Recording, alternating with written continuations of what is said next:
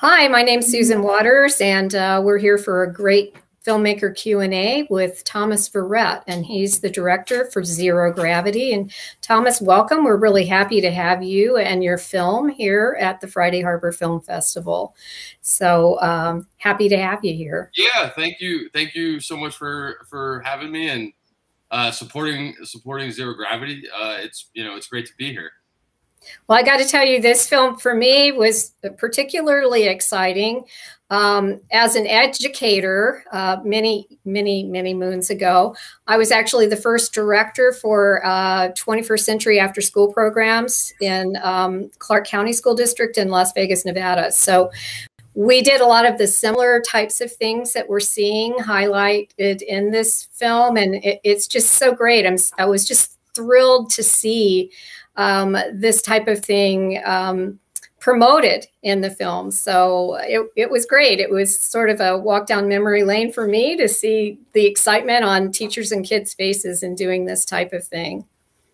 Oh, yeah. Thank you for saying that. I mean, I have no real experience in education, so this was all very new for me. The process of, well, obviously making the documentary with the students and teachers and everything, but also kind of understanding how important it really is to engage, outside the bell even, and to know that the film is working, for educators in particular and students even more so really is, a huge honor for me, because that's, what inspired me to make it really was being in that room and seeing education done well, essentially. I feel like there's a lot of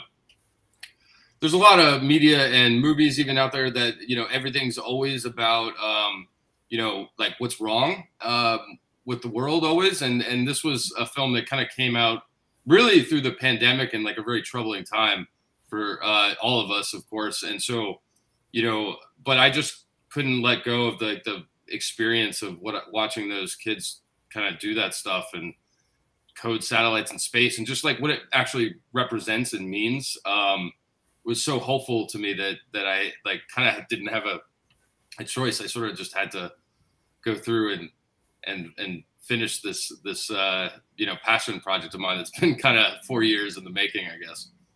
Well, yeah, I was going to ask you how the idea for making this film came about. So there's, my executive producer, he had the connection to MIT and knew somebody at the Zero Robotics program and introduced me, and it was a pretty quick turnaround. It was like, can we do something with this? We think there might be a story to tell about students coding satellites in space.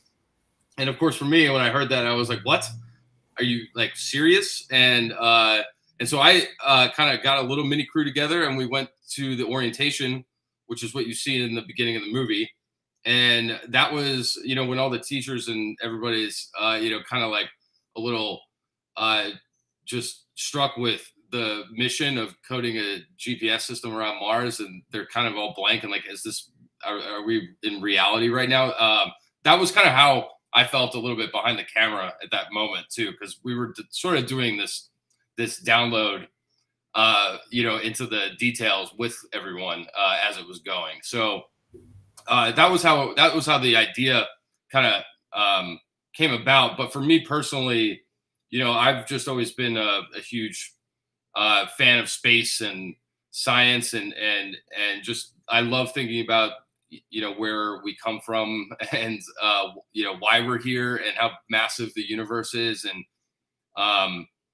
Apollo 13 was like kind of one of my favorite movies when I was young, and so the idea of just doing a space movie is also partially what really propelled me to kind of dive in and see if we can make something out of this incredible program that they provide for, because the film is obviously, it focuses on 3 students and a teacher in one class primarily, but there's thousands of kids across the country that are doing this stuff year in and year out, and it's just an amazing kind of program, I think, to see that kind of access and, trying to promote STEM and where we're going in the future and give everyone the best opportunities they really can. So I just fell in love with all of it, really, as it went on, in particular. Yeah, it's really exciting for the kids. It's life-changing. It can really set them on a trajectory for their entire lives and what they're going to do with their futures. So how did you come to choose Campbell Middle School?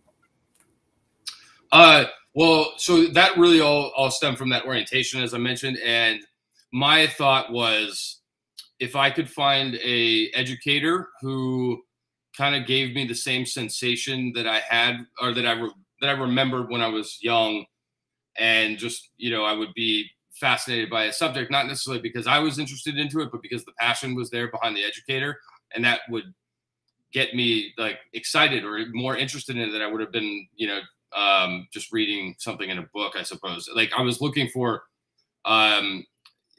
just an educator that had passion behind them, and a personality, I suppose. And Tanner was like, he gave me a bunch of, like, I interviewed him early on, and he told me about like where his passions came from, or from his grandfather and things like that. And I just had these are things that you kind of just trust your gut a little bit at a certain point. I didn't know who the students would be in his class when I chose to follow Tanner. Really, it was kind of a gut reaction to just seeing how everybody reacted in that program, in the orientation, I mean. And I wasn't as concerned with trying to find the winning team as much as finding a story that I thought would be engaging. And Tanner, being never having coded really before, and particularly even taught a class about it, was something that I also thought was fascinating. And it was a little bit of a shot in the dark to see where it would go. And of course, it obviously worked out, and there's a movie now about that experience and that journey that they all took together. But it really was just kind of getting to know somebody and trusting your gut to see where that journey might take you. Yeah, Tanner just exemplifies what it should be to be a teacher.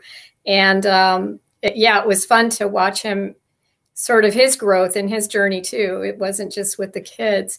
So you mentioned it took you quite a few years to complete this film. What year did you start filming, and how long did it take you to complete? Well, so we shot the film primarily in 2017. And part of the reason why it took so long was I was in the middle of another, I was producing a World Cup series called Phenoms with Fox Sports. And that was like kind of the priority at that time. And that it was a 20 episode series that we shot around the world. And it was a 3-year project. So the zero gravity shoot kind of happened like, a couple of, like, basically through that summer. And then originally the idea was, let's see if we can maybe use this as like make a short film that might be a proof of concept to develop a series, perhaps, because there's also a high school competition that's worldwide. And that was originally where the idea kind of came from. But of course, I had this other project that I had to complete, and then there's also money that gets involved in. So what ended up happening is that when the pandemic shut everything down,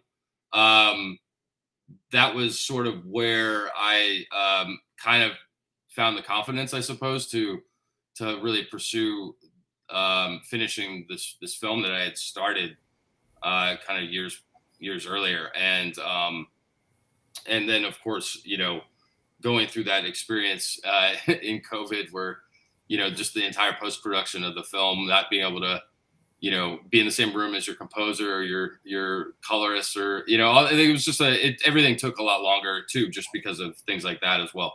But the real reason was just because I was busy, and this was a personal passion project of mine. I didn't have any real money behind this film. It was mostly done by self-financed, honestly. So that has a lot to do with why it took so long, and also it's very rewarding to kind of be part of your festival and playing and having people enjoy it now, because again, it was just like a gut feeling that I had that I sort of had to kind of go and complete. It was an experience that I never forgot, and it always just kind of pained me that it was on the shelf still in a way too. Well, I think it's kind of cool at the end of the film where we sort of get to catch up with a little bit more grown-up versions of the students that you were working with. So that was really interesting. And one of the things I think post-production that's kind of struck me, I mean, I think the editing in this film was just masterful. Because there's so much going on, and there's so much footage that you're using from various places, including historical footage and footage from NASA. So I just can't even imagine. It must have been a Herculean task to take on the editing and get this film into the beautiful final project that it is. Can you tell us a little bit about that process? Yeah, no, I appreciate that, because I started my career actually as an editor, when I moved to LA with nothing but my car, I kind of decided early on that editing I thought would be a good path for me, because I could learn a lot from other directors and how they shot things and how they thought about things and even how they dealt with notes and all that kind of stuff. So that over time led to my confidence, continuing working on other projects, and then this one in particular, yeah, it was a big task. I mean, a documentary is always difficult because you don't have a script, right? And so you're kind of writing the film as the editor. And one of the things that my process was, let me see if I can isolate where the moments are in the days of footage that we shot, and then I always knew that I was going to intercut material from NASA and historical footage that sort of laid the foundation to how important the idea of what they're doing really is, and sort of laying the foundation of what had to have happened in order for something like this to even be possible. And then it really just came down to refining it and finding out the pacing and the threads that really take you through it. But it was always the idea of having all these threads was part of the foundation of the film even from the beginning. But obviously doing that alone in particular, without a producer or other writers kind of helping you out, it absolutely made the process more difficult. But at the same time, it's part of the fun too. I mean, diving into these kinds of things and seeing where the story can take you and where you can take it sometimes is part of it's sometimes it could be those happy accidents happen through exploration, and not everything is planned out in the beginning. Sometimes it really does take a life of its own once you sit down and start to kind of craft the whole film. And then as far as the running time, at 75 minutes, it's I think it's pretty well paced and concise. I'd never had a running time I was really shooting for. Actually, I just kind of wanted the film to tell me as much as possible, when do we need to pick up the pace, and when can we slow down, and how much of the story do we really need to know to understand this journey. So it was a long road though, for sure. I mean, and in particular, my girlfriend and a couple other of my friends and family, they've seen 1,000 edits of this movie. So, we rely on the people that can't get rid of us sometimes to get us through it. Yeah. Well, I mean, it's just a great job. I think I was just really struck by how much material you must have had just in raw footage to, you know, to distill down to tell the story.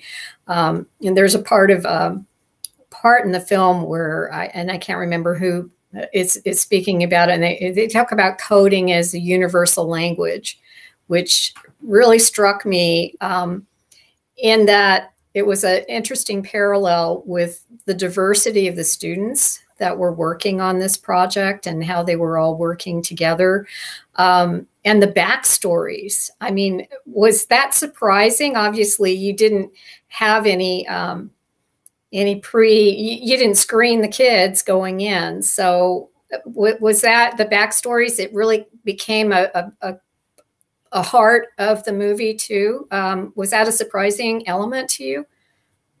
That's a good question. I think that in a way, everything is surprising. I mean, like for instance, Tanner and his granddad, I knew that Tanner's inspiration came from his granddad, but I had no idea that his granddad worked on parts for the space station until we like kind of shot that sequence. So there was, you know, there was things like that happened, as well as like, you know, with the kids and their backstories. I did know, you know, before we shot, of course, their stories, because, you know, I had to you know, kind of gain their trust and then gain their family's trust to sort of explain what I'm trying to do with this film and why I want to kind of go in and you know, get more personal than what the mission of the program really was. Because my theory was we have to love the people that are going through this journey, and that, you know, that heart and that foundation of like those kind of personal sacrifices and troubles to overcome are part of any journey. But in the context of zero gravity with space and how far they're reaching, it just felt like a natural place to go, and was always something that I thought was necessary. What I didn't anticipate actually was the three kids that we followed all necessarily being like so affected by the experience throughout the entire summer. I mean, when I started, I was like, well, what if one of the kids that I love like doesn't show up to the finals because they're sick that day or something, you know? Like then there's no movie. I mean, like, so there was always like a production aspect of it as well too, just being like, well, how do we, you know, we've already put in like so much time and effort, and so is everybody else. Like, let's make sure that we can tell this story somehow too. But yeah, I mean, I could talk about all of that for, you know, for ages. I mean, everyone was really inviting and very kind, and I loved like that they were able to share some of their pasts and how they got to where they are, and because that's what kind of grounds the whole film. It's what allows us to relate. And when we're talking about the universal coding idea and how well those kids like work together, no matter like where they're from or their ethnic backgrounds, or I mean, that was just a beautiful thing to see. I mean, that like in a way, that's what this movie to me represents. And Zero Gravity as a title really comes from that idea. You know, it's sort of like reaching for the stars together to do amazing things. And of course, when, you know, the astronauts look back on the Earth and they talk about the overview effect, you know, there is no borders, and you know, it's just a fragile marble in like a sea of blackness. And so all of that, I think, really ties in together and was absolutely intentional and part of why I wanted to make the movie, because that's the future I kind of want to see. It's a beautiful film, and it really does touch on so many important topics. And I also appreciate that it makes a compelling argument for supporting and expanding access to STEM and STEAM programs for young people. I think it's so important for our future, for all of our futures. And, you know, a plug for after school programs in that case too. It's kind of near and dear to my heart. But there was one comment in the film too that I thought was really worth reflecting on, where the mention was that humans have been living and working in space for as long as those students had been alive. And I thought that really kind of set me back for a second. I thought, wow, that's kind of an amazing thing.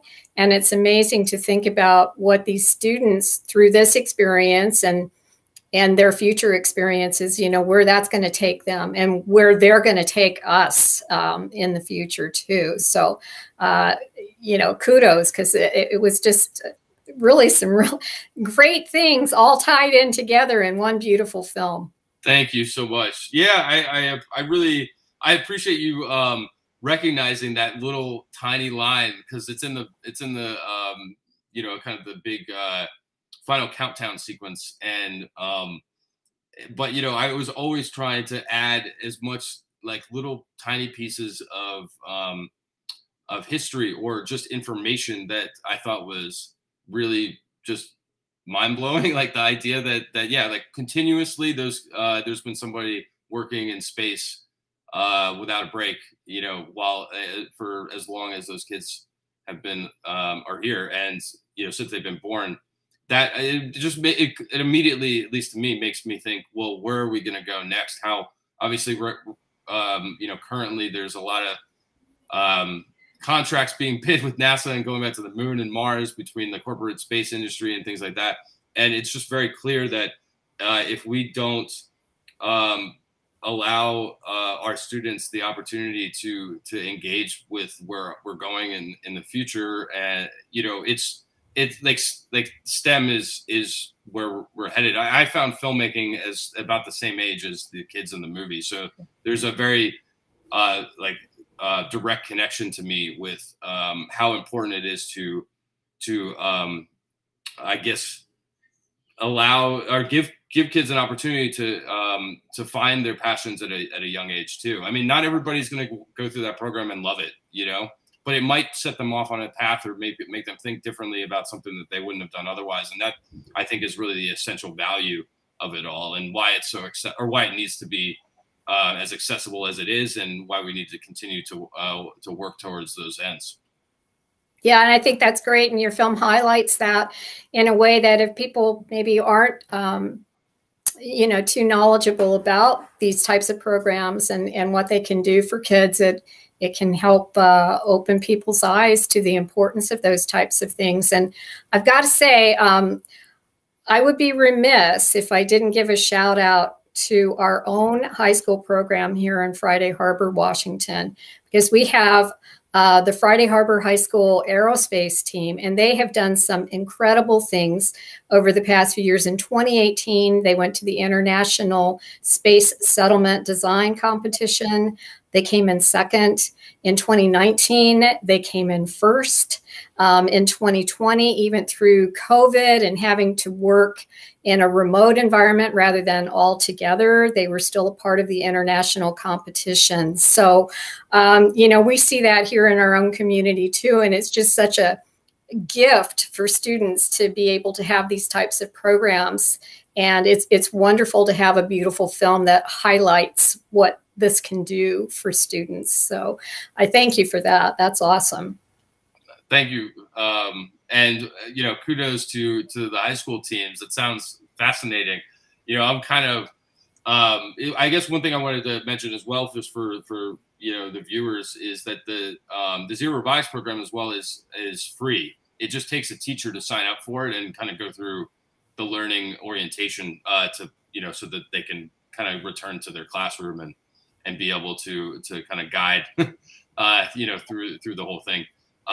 But that's also part of what I thought was so fascinating, was that it didn't cost any money to join. So anybody that might be just some, you know, in that in the right place at the right time, at least could find out about it if nothing else. Yeah, thank you very much for recognizing the importance of what we're trying to do with this movie, and why there's so much passion and need, not even just from me, just like from tons of STEM organizations out there to really kind of bring this education level to where it needs to be. So what are you working on now? Do you have any new projects in the works? I do. I'm writing another science-focused story. It's called Dark Matter, tentatively, and it's not a documentary though. It's more of a psychological thriller, and but I haven't gotten that far along on it recently because we've been doing all the zero gravity stuff, and I was, in all honesty, a little unprepared for kind of how demanding I think some of this really was or is becoming in a way. It's like another, it's just almost as busy and demanding as making the film in its own weird way, but very different. So hopefully, maybe around the beginning of the new year, that next project can start laying some tracks to get off the ground. Well, we can't wait to see what you do next. And hopefully you'll circle back around for documentaries so we can have you back at the Friday Harbor Film Festival in a future year too. Yeah, I'll always go back to documentaries. I think it's just that it's such a massive amount of effort that's so different and demanding to a narrative. And I started a narrative, and in the last 5 years, I've kind of been dealing with documentaries, or maybe 6. And so I kind of I'm feeling a little bit of a let's go just make a film that we could script and just shoot what we need and then edit it and be done, and then I'll find the that's the idea. We'll see. I mean, your high school kids STEM program, that sounds like a fascinating story. Maybe there's some documentary. There you go. Come on down. Love to have you. So it's all a little nebulous at the moment. We're just, trying. Well, and you never know, from one moment to the next, what idea will come around, or what new exciting thing might just fall in your lap to do something with. So, that's kind of the fun thing about it. It can be serendipitous at times, but absolutely, yeah. To circle back to the film, though, we're getting ready to wrap up our time together, and I'd like to know what you would hope that audiences would learn or take away from Zero Gravity. I think high level, I just want there to be some reminder on occasion that that there's going to be a whole generation, and really many generations, that inherit this world after we're gone, really, as adults. And that was kind of the most profound part about making the film for me. And I hope that comes across when people watch it, because I don't have kids of my own. And so to see how fast they grew in front of my eyes that summer was, it's not even, I mean, it's hard to even represent in the film compared to like what it was like to see in person. So that just the fact that we have a sort of an obligation to prepare the next generation to kind of build a bridge to a brighter future, essentially, is really what I want to be conveyed out of this film. And outside of that, it's just showcasing how important working together and collaboration is, and inclusion, and what can be done with the human spirit, really.